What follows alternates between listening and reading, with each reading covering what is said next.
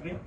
Thank you very much for coming to this event where we've got some craftsmen from Japan. I'll introduce you to them one by one. This is Kiryu-san. He is probably one of the finest forgers of double-sided blades that we have. We've been selling his knives for over 20 years and we will never ever replace them with anything else.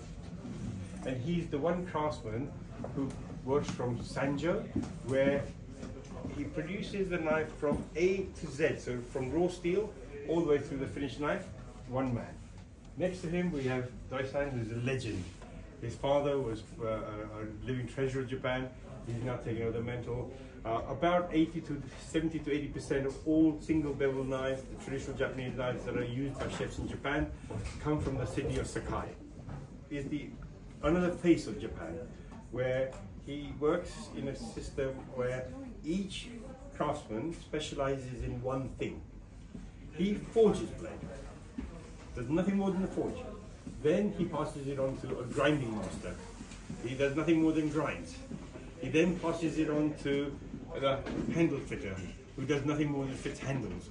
So, and in between you've got the sharpener, who just puts the edge on, and then the final sharpening, which comes to you after whoever sells it to you. A fire, an anvil, and a hammer. Right, so he puts it in there and he hammers it. We're going to go upstairs in a minute where he's going to go through the video. He produces these most amazing yanagibas and sakimori tacos and knives like that, very long blades, primarily for cutting sushi and sashimi. Sakai is considered to be the best in the world at making knives, and he is the best in Sakai, so I guess he's the best in the world. The details are all in a book that we've just published last Tuesday. I think you were there, and it's a story of the knife smiths and how the knives are produced, and the 5 towns of Japan that actually produce knives, and the 5 blacksmiths, the 5 chefs, the 5 dishes.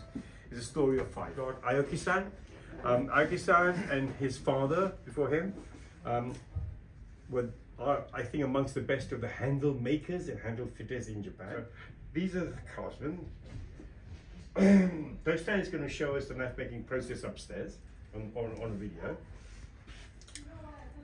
Aoki-san is going to show us how, after he's made the knife, how he fits it onto the blade and how he adjusts it and all that kind of stuff.